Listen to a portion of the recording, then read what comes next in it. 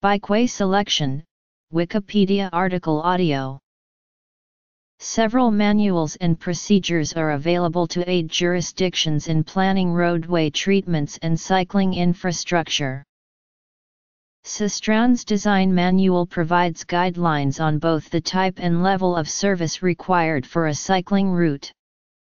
Both motor vehicle traffic volume and speed influence the decision on the need to segregate cyclists from other traffic. In some cases, restraint of traffic speeds and volumes through traffic calming measures may be used to create satisfactory conditions to encourage new and novice cyclists to use the roadway. If route is an identified main cycle route, it will be given a higher level of service than other cycle routes. Main cycle routes are more likely to have segregation and wider widths to accommodate higher volumes of people cycling. Traffic volume and speed. Prioritizing based on a preset hierarchy.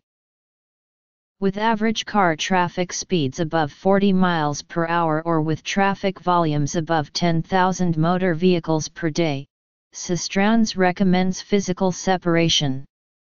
And on roads that exceed both, the recommendation is to provide physical separation with a road verge.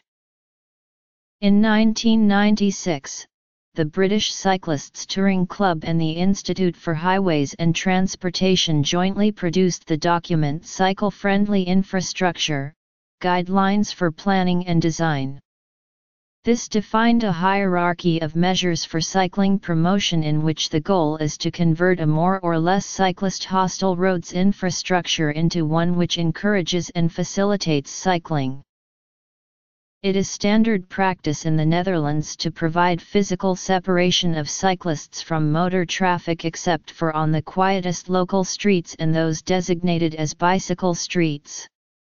The Netherlands has thousands of kilometers of cycle paths and cycle tracks, more often the former, and most intersections are considered very bike-friendly.